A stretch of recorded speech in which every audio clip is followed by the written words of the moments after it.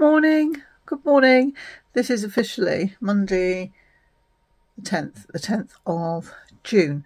My video didn't go up yesterday because I was just spending some time with my daughter. I did video something and it's a little bit different. It's listening to our conversation about some of our crafting projects that we're making. And there is unfortunately a couple of sections I think I hadn't got the camera in the right place, but you can half see what we're trying to show, and I hope that's okay, because I had intended to vlog yesterday, but my daughter was here and we just enjoyed just sitting down, being quiet and getting all our stuff out and talking about that. And I always want to be a mum, no matter how old my children are. They're all in their 30s now, that I'm never too busy for them. And it is precious time, very precious time. So that's what Sunday was. So it's that rather than no vlogging. So I hope you enjoy what is coming.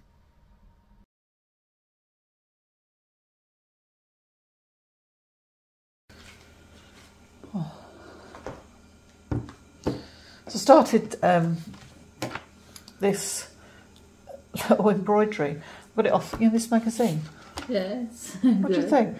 I love it. I've been watching Lily and the Bee, and she was doing some embroidery, and then I went to, I think it was Tesco's, and I just happened to be looking at the quilting magazines and saw this. I thought, right, I'm going to give it a go. So yes, yeah, I'm pleased that I can hopefully do a little bit more tomorrow. Just do a little bit each day, or a little bit at a time. Yeah. Try not to put too much pressure on yourself. Right, okay, so I've written this list down. So it's going to be interesting. That's all the yarn that was left over from the Eastern Jewels. Yeah. Okay, so I've written this list down. As soon as I do this, we're going to find like the weighing scales, but I think it's just a guide, isn't it, as to how much is going to be left over. So I need to just work out what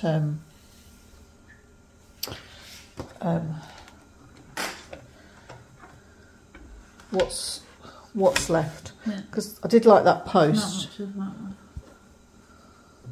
one. We'll knock the tea over. Okay. Storm blue, there's hardly. And those right. Okay, so they might not be an accurate measurement. Okay, so storm blue. Okay, it's saying 2 grams. Right. Buttermilk, 12 grams. Yeah, it'd be interesting to see. We might even, between the two of us, have enough to make one blanket. Because I get carried away. Do you? I was thinking, oh, I could make one for Grandy, because she was like, it was like something she'd never seen before. It is absolutely stunning blanket. She was probably like us when we first saw it for the first time. I'm so excited to see Jenny Crow at Yarndale in September and show her a picture and go, look, I finished the mystical lanterns, and she'll be like, thank the Lord for that, you've seen me every year for a long time coming. Yeah.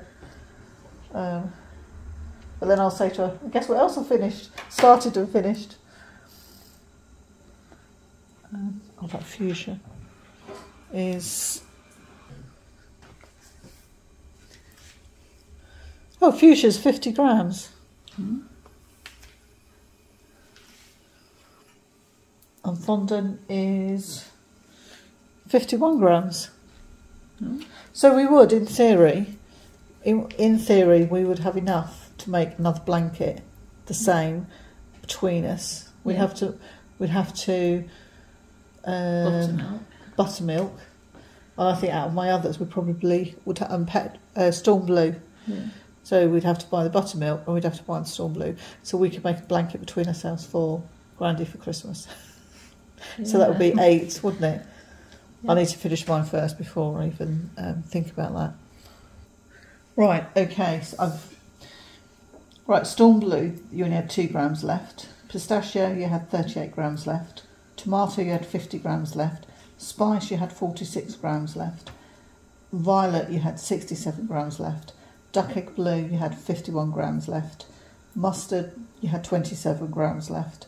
So that's used quite a lot. Yeah. Sage is 39 grams. Fondant is 50 grams.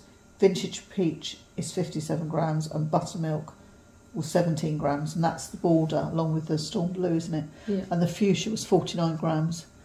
So it'd be... Violet is the most, or the least used. You've got 67. Yes, yes. So it'd be interesting to see when I finish my blanket, I've kept the same.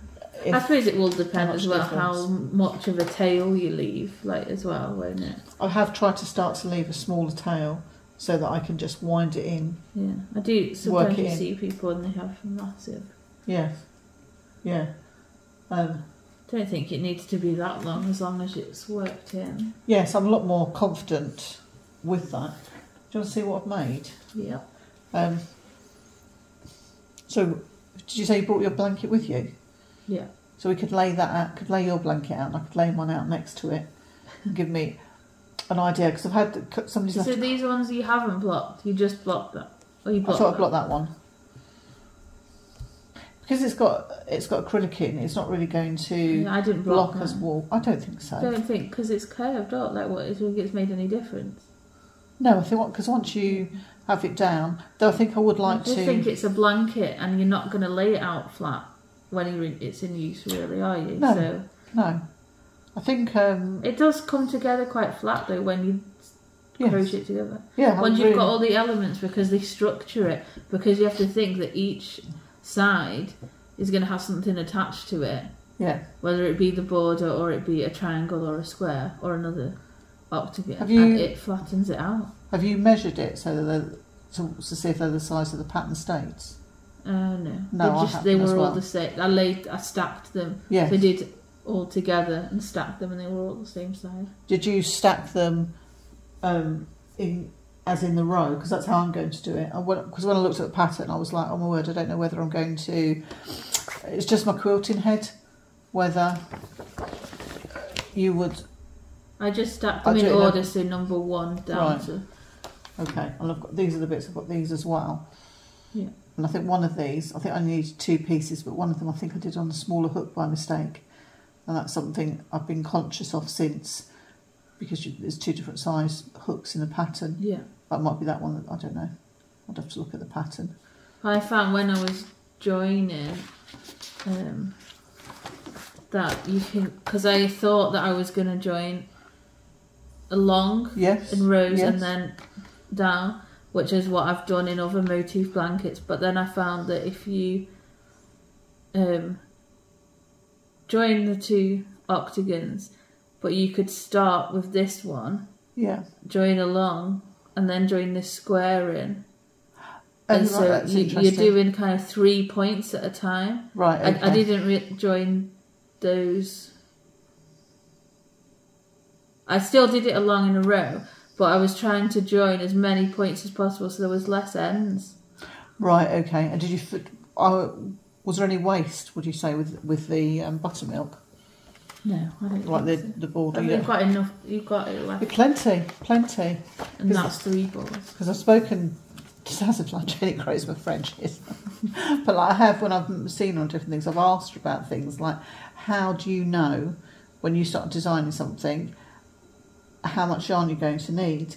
And so she said that she would just design it and then she will work out, she said you're hoping to leave at least 10% of everything to allow for people's tension and whatever. Should you state attention, and that's what you need to try to do, but obviously that 10% is there's going to be a little bit, there will be a difference. You're not always going to get dead on the 10%, but I thought it'd be an interesting exercise for the 2 of us to do that. Yeah.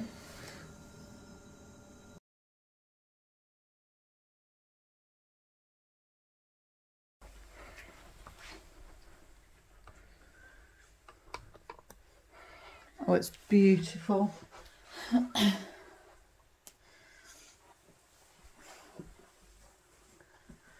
This reminds me so much, like of quilting and the laying out and the preparation that you have to do.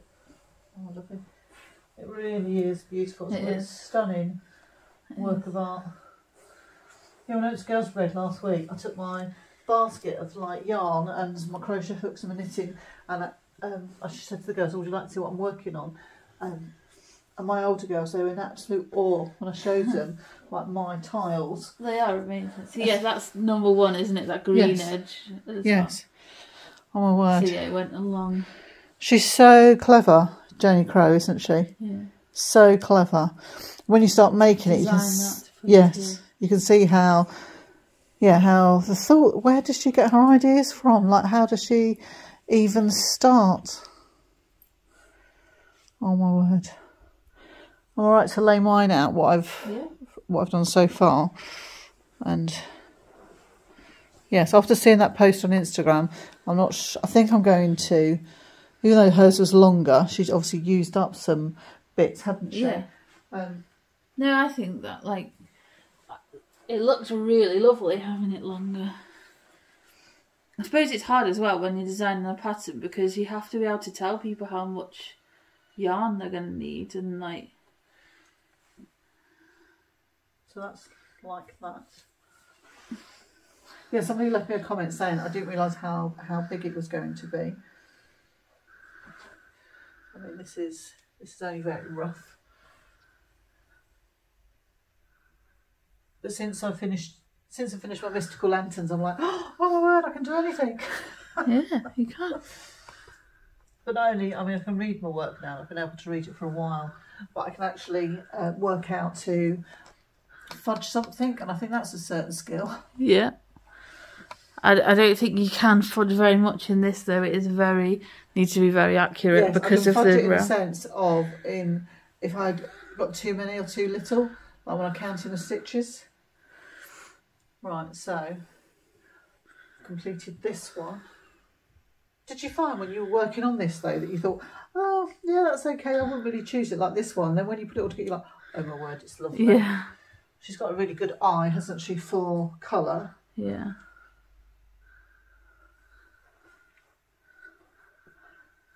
Oh, I don't know whether I've is it that one to go there?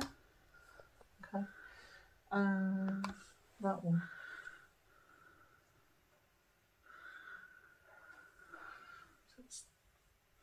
Yeah, the 4 corner triangles seem really small when you do them. But yes. They work. Oh, is that pistachio that's in that colour? Yeah. Yeah, so that's, I've got to take that out. Okay. So I'm working along this the first row that's got the squares on. Okay. So you're doing it like in rows, like because I did all of the octagons, then all of the squares, and all of the triangles. I think I was going to do that. Because I just found as though the more you did it, the more it gets in, the pattern gets in your head. You have to keep stopping to look and read the pattern. Yes. I am going to. I've done the second row as well. Oh, let me just go and get that. I forgot. Yes, I've got that.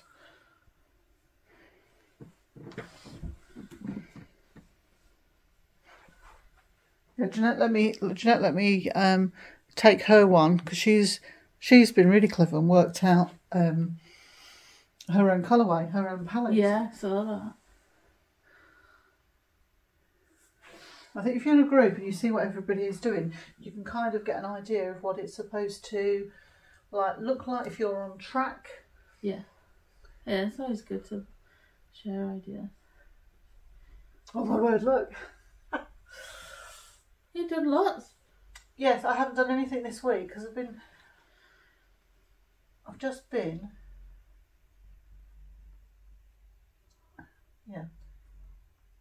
here, there and everywhere. I'm trying not to put myself pressure on, like I've got to do this, I've got to do that. But I thought, yes. So I've just done that square. So I'm going to do that. And then I'm going to work and do segments. That's what Jenny Crow said. Like to do that bit, which I think this is how I did the second row. So I did those like 2 at a time. Yeah. So I did those 3 rows, and then I did those 2. And then I think there's 2 there, isn't there? And then I did the shells, because that seems to be quite a lot of work from there to there. Yeah. But once you get up, it's really quick. Oh my word, it's so beautiful, Laura. Yeah, I'll be able to see if you turn it over how I've joined it, like the Oh, that would be interesting. Would be really interesting. Oh my word, it's beautiful, beautiful.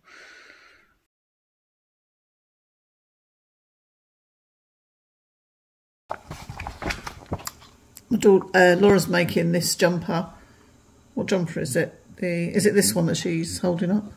The one with the orange, but I've just done the one with the purple. Oh yes, this one. She's doing this one, but she's doing it orange for. Is it Michelangelo? I think so. That's his favourite. This is what Benjamin is. Look at all these patterns, though. Oh my word. So yeah, the inset sleeves were big in the 90s, but very long as well. But you're having to do a smaller size, and you had to do that because the motif is from the rib to just before from the rib to the neck. Literally at the neckline. Oh my word! Two rows. Look at this girl. Look at this photograph. That reminds me of your sister. Yeah. I'm really she want had to get that this. Haircut. Yeah, she did. It's very 90s that she wants to get this jumper off really quickly. Oh my word! I don't understand why there's a rat in there. There's a rat, one of the characters. Yeah, it's I think it's the baddie. Oh right, I see. Oh okay. All right, they were renowned for pizzas. So it's one large pizza with cornflakes and grapefruit topping coming up. Oh my word, that's disgusting. Oh, I do remember. Yeah, all this. There she is, that little girl. But the pattern is difficult in that it's. I think pre the technology of charts that we have now, in that it's printed. Oh yes. But it looks as if it's been drawn, and so it doesn't quite fit in with the grid lines of the chart. So some of the lines go over 2 squares, and you have to guess which. Oh, I can see. Some interpretation as to how many stitches you're doing. Yes, I can see that. So there's because you can see. So you would knit this. And then you would go on and, put the embroidery on. This is Laura's work. She's amazing at, is it in Tasha? Yeah, and this is what where's the head? Not finished yet. I know, darling. Got to do all the ends. I know. So is this all Starcraft? Do you I've got it written down somewhere in another book, I can't remember. It's all acrylic. Yeah, well, yeah, you want that because you want to be able to just put it in the washing machine. I just want to show you my memento blanket. I did the April showers and I couldn't quite see it. It was supposed to.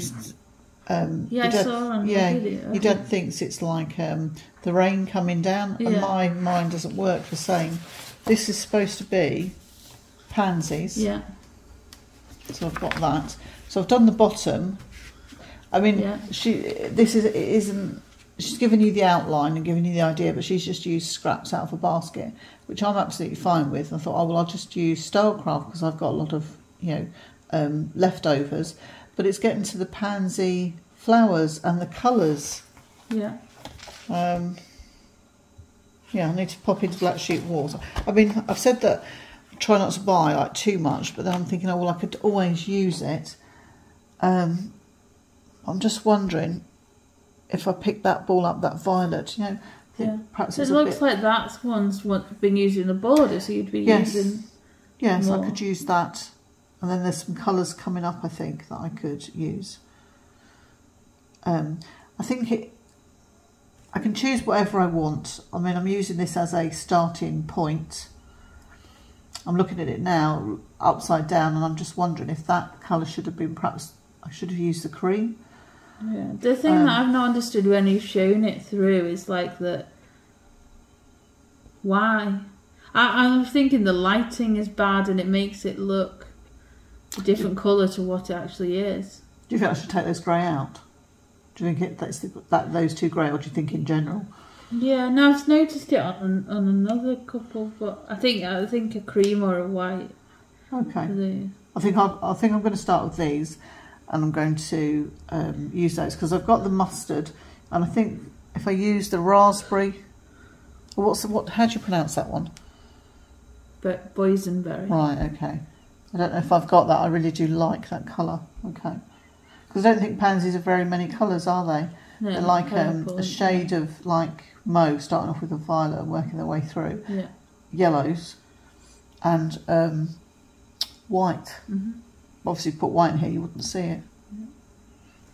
Okay.